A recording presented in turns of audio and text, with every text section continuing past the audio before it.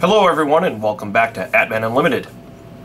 While we were making the 1,000 subscriber play button, we caught some people's attention when I showed this clip here. So there we were machining a PCB or printed circuit board. And a lot of people asked, how'd you do that? And the main reason why they were asking is because machining a circuit board like this doesn't really involve any cutting forces. You're using very tiny drills and very tiny end mills.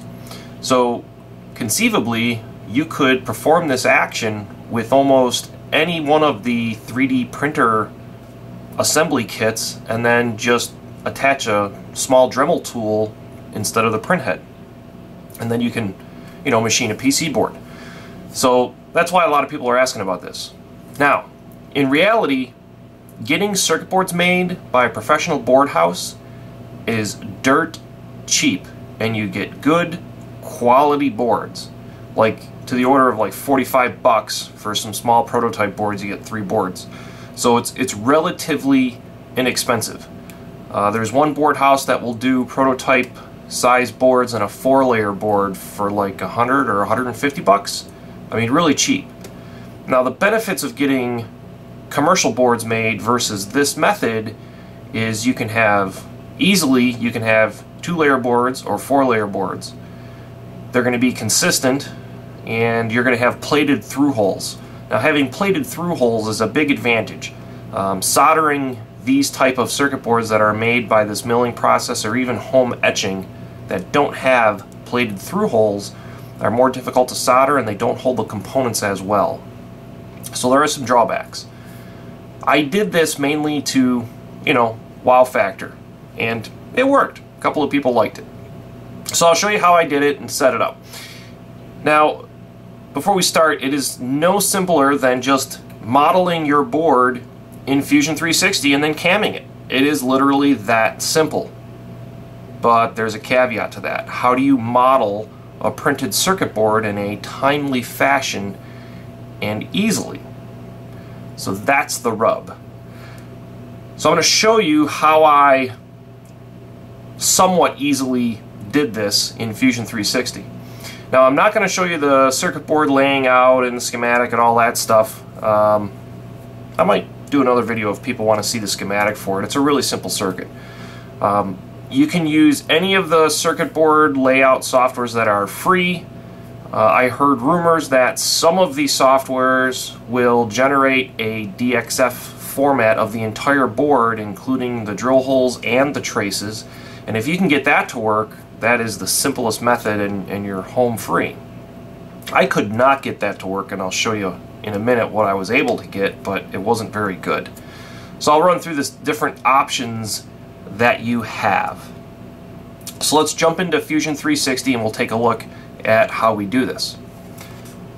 So here's Fusion 360, and what I'm going to do is first I'll show you what I got from one of the DXF converters per se. I tried one of the free Gerber file to DXF converters, and it did not go good. So we'll insert a DXF, we'll select a sketch plane, and we'll select our DXF file. And that's what we got. It's, whoa, we're all over the place. It's not to scale, and yeah. Okay, so that did not work at all. And I stopped there because I was trying to get this done. I didn't have a lot of time to mess around with trying to get a DXF exporter to work.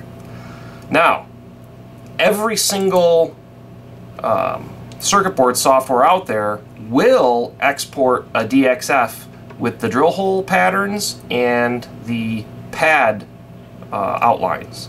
So let's do that. Let's insert a DXF. We'll select our sketch plane again.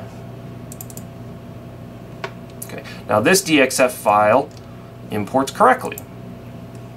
It's the correct size of the board, all the holes are positioned where they're supposed to be, and all the pad sizes for the components are where they're supposed to be.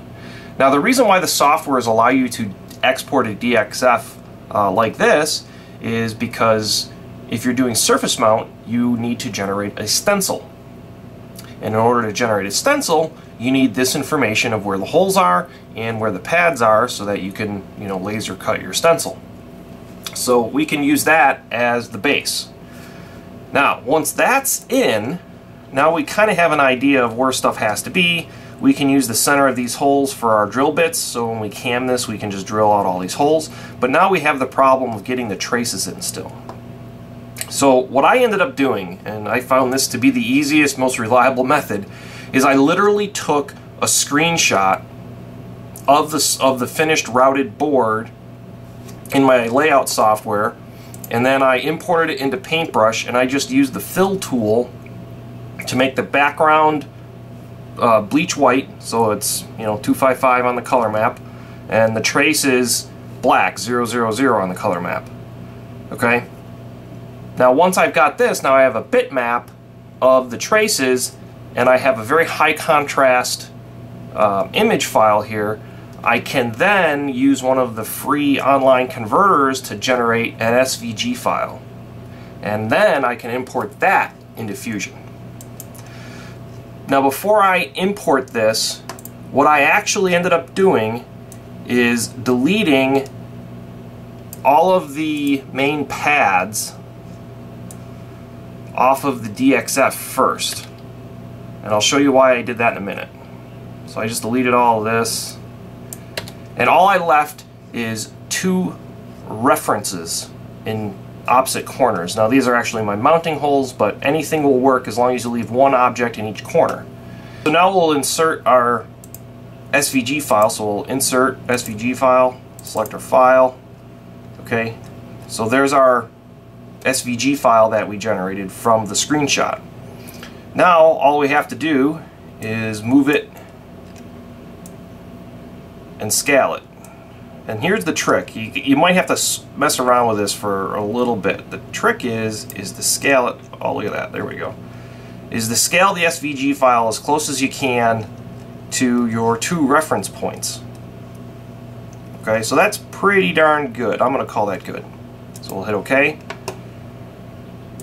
So now we have our 2 references and then the SVG file. Now the reason why I deleted everything out is if you look at these circles, the pads are not round and the holes are not round. Now if you're okay with that, go with it. I'm a little bit of a stickler, so what I ended up doing is I just went through the model and I deleted all of the holes and pads from the SVG file. It took me a couple of minutes to go through and delete everything. I'll just do a couple just to show you what I did.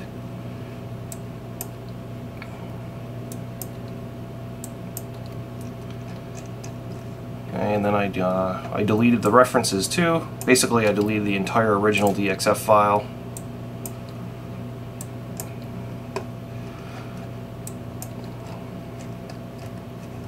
We'll delete this stuff over here.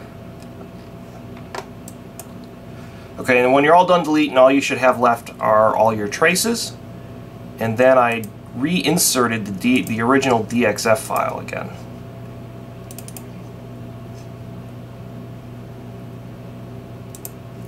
Okay, now the reason why I did that was because now I get nice round pads and holes, and then all I have to do is just quickly run around with the extend tool and just extend the traces a little tiny bit in some places so that they will meet.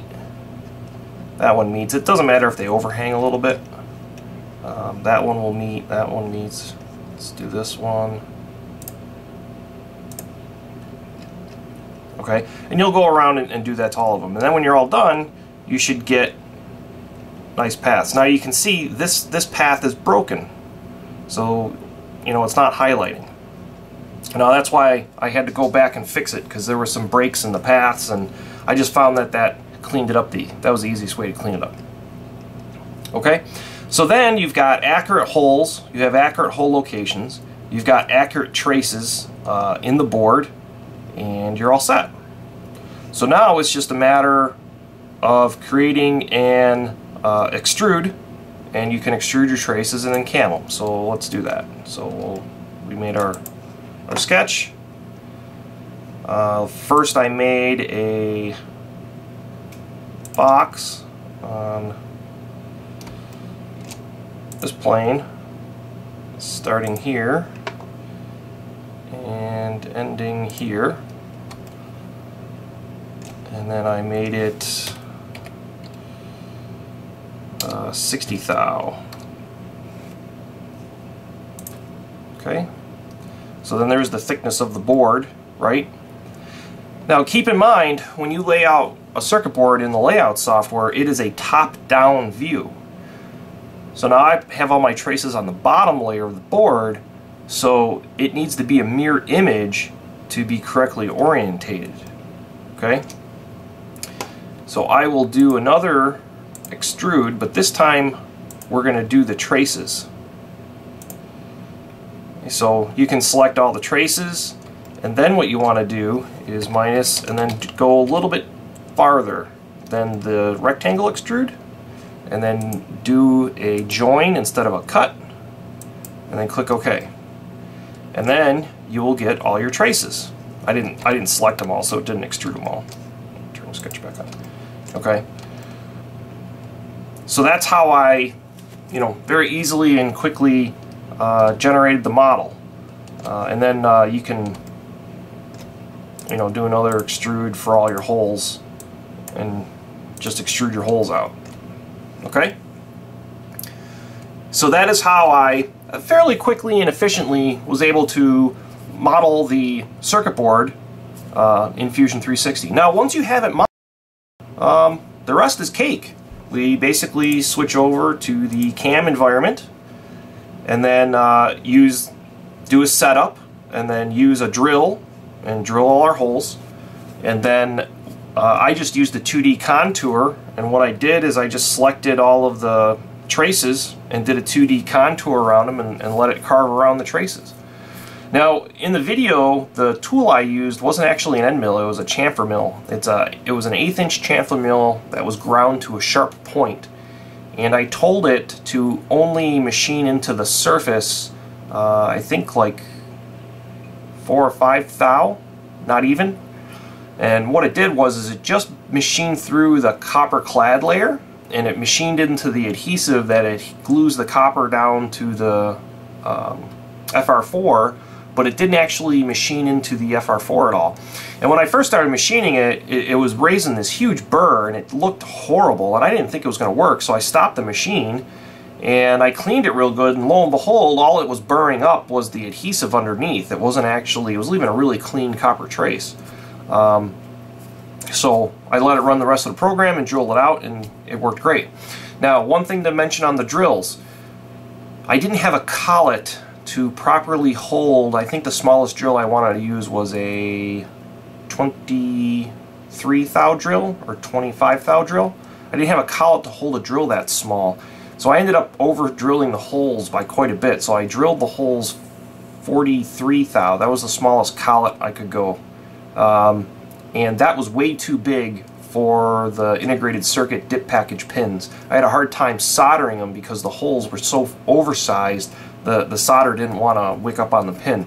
So having the right drill bits and drilling the holes correctly is critical. So in closing, you can see how using this method can very easily get you CAM code to then run on a machine or 3D printer or whatever you have to run your program, and you can pretty easily make some simple circuit boards. I would not advocate this for complex circuit boards. Like I said in the beginning, 45 bucks gets you a really nice circuit board. I think 60 bucks gets you a circuit board with silk screen and solder mask, and like 100 or 150 bucks gets you a 4-layer board with power and ground planes and the whole 9 yards.